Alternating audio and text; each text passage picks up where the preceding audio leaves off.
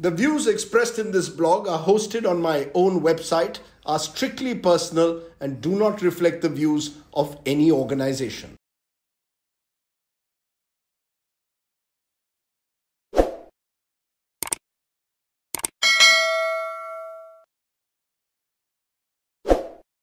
Hello and welcome once again, friends, to Straight Bat, my weekly video blog where, as the title suggests, I comment with a straight bat. Now, if there is one thing I love talking about as much as I do about elections, then it is the world of sport. That's right, you could say that sports is in the genes. I grew up in a household of a former Test cricketer. But I wasn't really very good at cricket, I must confess. I did play a little bit of first-class cricket at Oxford, but the fact is that I wasn't a champion cricketer. But I loved the sport, and what I loved about the sport was what went on beyond the boundary and sports' impact on people outside the boundary as well. I recall interviewing the great Nelson Mandela, and the great man told me at the time just how, for example, the 1995 Rugby World Cup did more for post-apartheid South Africa in terms of uniting communities than perhaps even politicians could achieve. Mandela is spot on. Sports has a unique ability to build bridges in a way that a politician perhaps cannot. It can rise above all identities. I write in my book, Democracy is 11, how when Mohammed Shami is bowling from one end and Umesh Yadav from the other, you don't see them as Muslims and Yadavs, but proud Indians representing their country. At the same time, though, they are brand ambassadors for their region and their community in a way. Which brings me to today's Straight Bat, where I wish to celebrate a week of emerging sporting talent at a time when toxic religious politics seems to divide us. Let me be honest, the way in which the Kashi Vishwanath Gyanvapi mosque temple issue is now playing out should leave me, and indeed most right-thinking Indians, depressed. What I'm even more depressed by is the way the news media is handling the story. It's almost as if even while the issue is being heard in the courts, a sensitive issue, a large section of the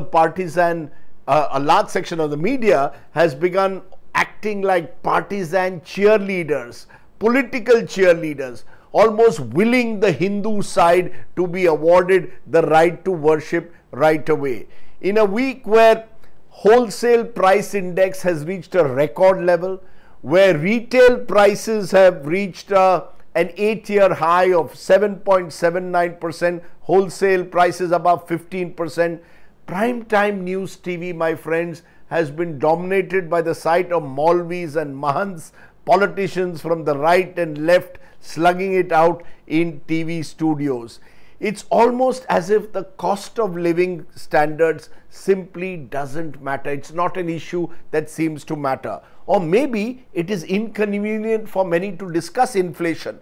I remember when I raised it on a couple of shows this week, I got a barrage of hostile messages on social media from the right-wing pro-government army, almost as if no uncomfortable questions can be asked at the moment to those in power. Which is why, my friends, I'm glad that there is so much sport on at the moment. There's the IPL, of course, and there is no better anti-depression stress buster than cricket's ultimate carnival. And for me, as a cricket buff, there is no better sight than in this IPL than a young fast bowler from Jammu, Umran Malik, running into bowl consistently at 150 kmph and making the best batsman in the world really jump and squirm. And it's not just Umran. This IPL has seen a remarkable surfeit of fast bowlers in what was once seen as the great land of spin. Mohsin Khan, Kuldeep Sen, Yash Dayal, Arshdeep Singh, Avesh Khan. The list is a very long one.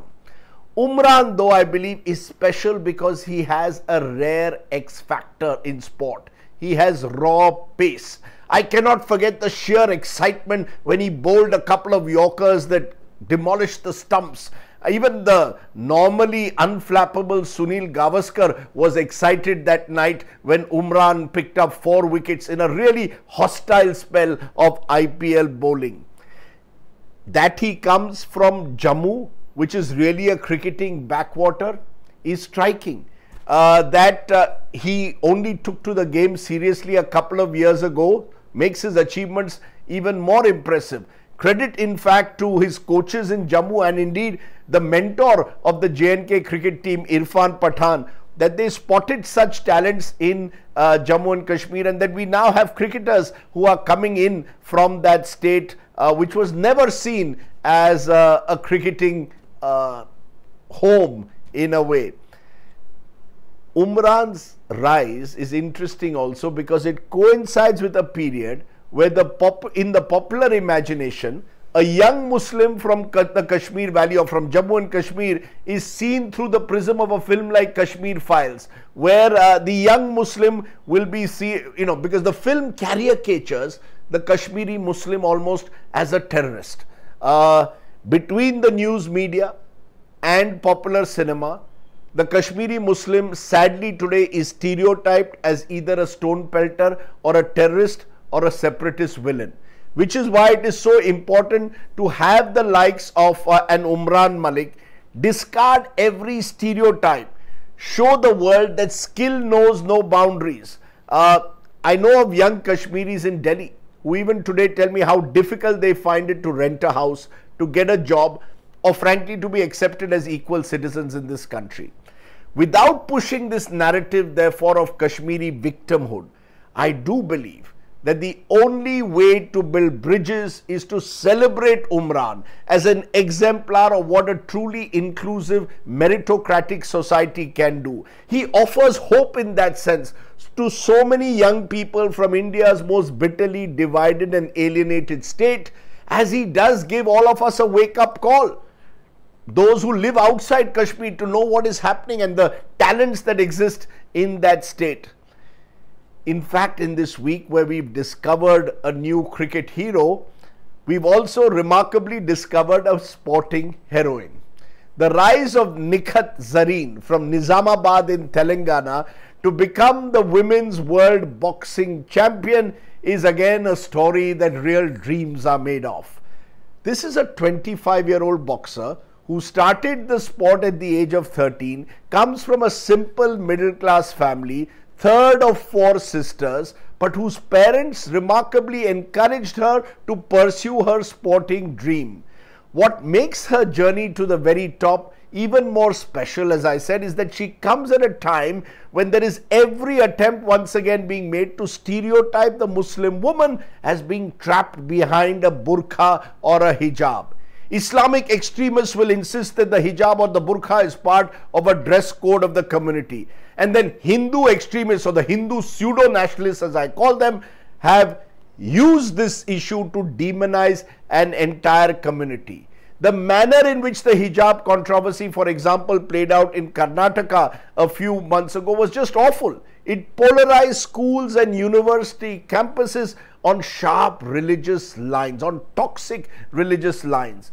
Which is why when a Nikhat Zareen comes around and competes in a sports like boxing, wears short pants and shatters every stereotype that can exist, defeats every prejudiced mind, it's time for a real celebration. Truth is also that the likes of Umran and Nikhat are no longer isolated cases, my friends. Across this country, as literacy levels rise, as sports is seen as aspirational, as access to sports facilities for men and women improves all the time in every nook and corner of this country, trust me, this country will see and throw up more and more sporting heroes who don't conform to the traditional stereotype. Which might also explain that this is also the week when India defeated the mighty Indonesians to lift the Thomas Cup in badminton. And it wasn't as much as a surprise as it might have been a couple of decades ago. Then we might have thought, India winning the Thomas Cup? Today, we've got a generation of sports persons who have a fearless spirit, never say die attitude that really marks the young Indian sports persons. And when they just happen to be, in some cases, young Indian Muslim men and women, I think it makes it more special in the turbulent, polarizing times that we live, because they become a symbol of just how sports in particular breaks the religious barrier like little else and exposes in a way the hollowness of those who seek to revive ancient animosities, for example, over places of worship.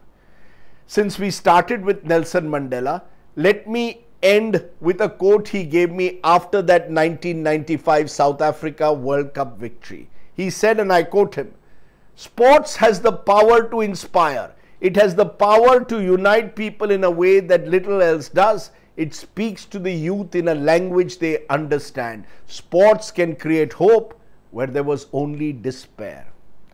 Let me then also leave you with one question that's blowing in the summer wind, where religious temperatures are being deliberately pumped up as weapons of mass distraction, my friends. What would you rather watch on primetime TV? A Hindu and Muslim politician fighting it out, or the religious clergy shouting at each other over a shivling versus a fountain? Or would you watch an Umran and Nikhat sharing their inspiring heroic stories? Think about it. That was The Straight Bat. Do of course subscribe to my YouTube channel for many more such videos. For now, stay well, stay safe. Jai Hind, Namaskar.